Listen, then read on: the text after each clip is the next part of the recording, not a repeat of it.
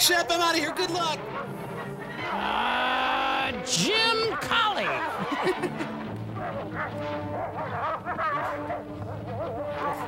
Dog tossing tonight on A Current Affair. Yeah, it must have been Lassie number 12 or so.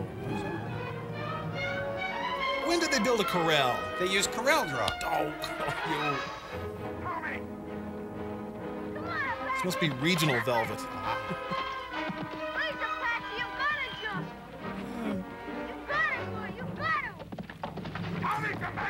Oh, you can't expect him to come back. Huh?